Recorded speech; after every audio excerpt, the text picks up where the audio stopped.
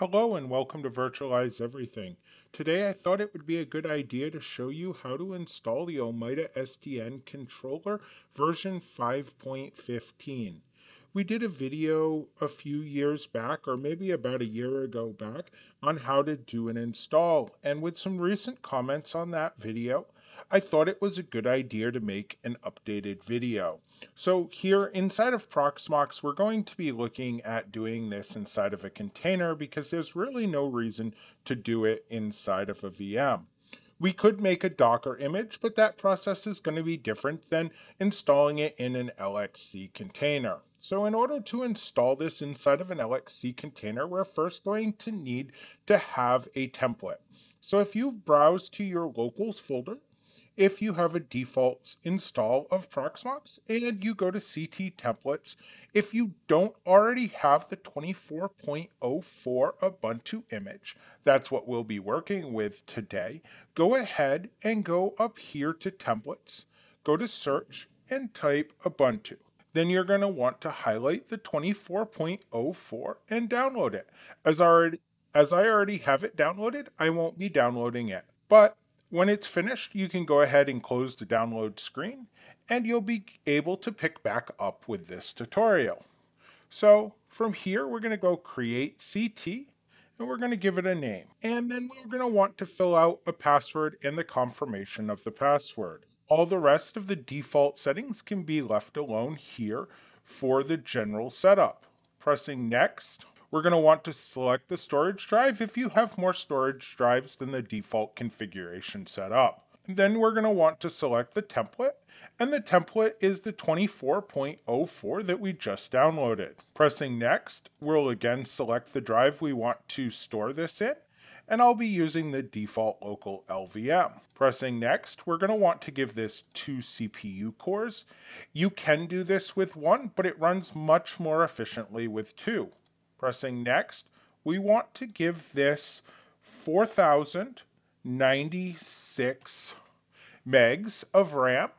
And although you can do this with 2 gigs, the 4 gigs is just a little bit more efficient.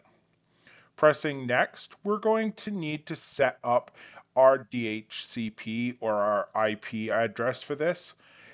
If you wanted to use DHCP, which may be faster and easier, but will make it more difficult for you to access the controller in the long run, you can just check DHCP. For static, we need to assign an IP address. I'm going to assign 192.168.0.202 today, and then I'm going to add the CIDR notation of 24. And for my gateway, I'm going to use 192.168.0 and 1. Yours may differ depending on your IP address schema. At this point, if we're not going to use IPv6, which I won't be, we can move on. And if you need to change your bridge, remember to do so. We'll use our default DNS configuration and press next. Then we'll hit finish. This will go ahead and make our container at this time. So our container has been created. So we'll go ahead and close this window. We're going to select our container like I've done so here. And you probably want this to start automatically on boot. So you'll select options, go to start on boot, edit, and check this to yes.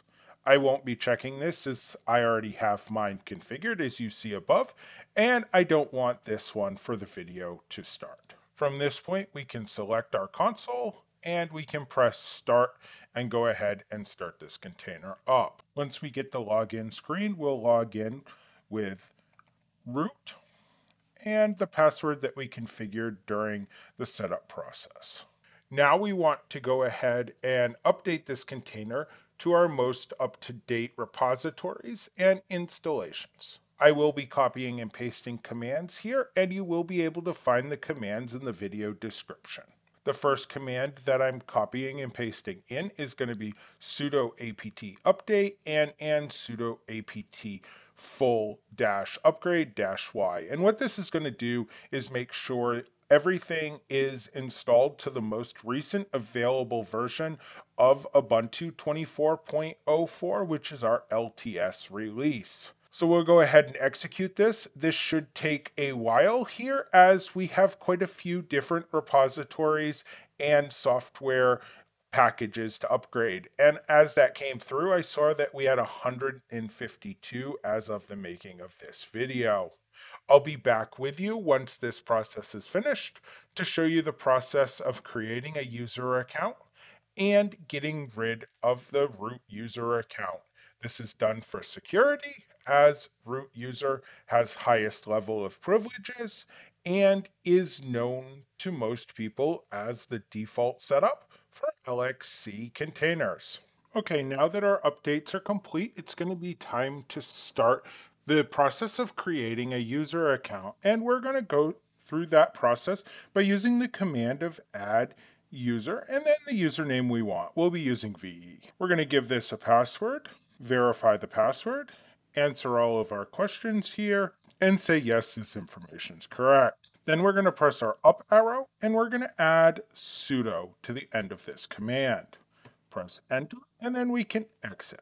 Now that we've exited, we're going to enter our new user account and the new password. With that done, we're going to enter sudo passwd-l root, press enter, enter our user password, press enter again, and that's going to get rid of our root user account, so it's not going to be accessible anymore. So now somebody's going to have to know both our password and our username in order to get into this container. It adds a little bit of security. It might not be the ultimate in your wrapping or onion layers of security, but it's a good first step. Now that we've created that, it's time to install our dependencies. And once again, I'm going to be copying and pasting some commands. The first command that I'm going to copy and paste here to do so is going to be the command that installs all of our dependencies. So we're going to start out by looking at, once again, updating our repositories, and then we're going to install the Java GDK, another piece of Java software, GPG, and Carl in order to do the rest of this installation. So let's go ahead, press enter, and let this software install. This next command is going to use Carl, a piece of software that we just installed, to pull down a GPG certificate that we're going to use to access a repository so we can install a database that our controller is going to use to store everything in. We'll press enter. And we need to use the echo command in order to add it to the repositories so that we can then install our database. So this will be the command that we'll enter for this. And as this command's long, I'll just go ahead and remind you that you can go ahead and find these commands in the video description of this video so that you can copy and paste these commands yourself.